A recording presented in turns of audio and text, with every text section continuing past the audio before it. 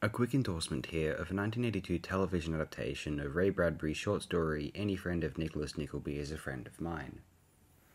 You might remember the name Nicholas Nickleby from a famous Charles Dickens novel. Well, this text is about Charles Dickens. Well, someone claiming to be Charles Dickens at least.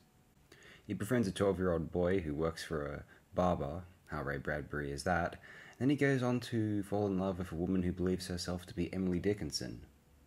It's a very endearing little story. This film is an extremely able adaptation of it.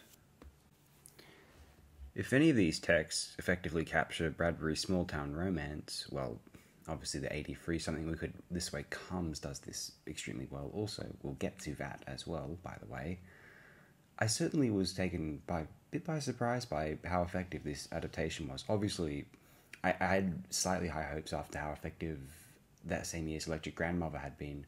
But yeah, this film, also very moving, very powerful, very well done, rather impressive.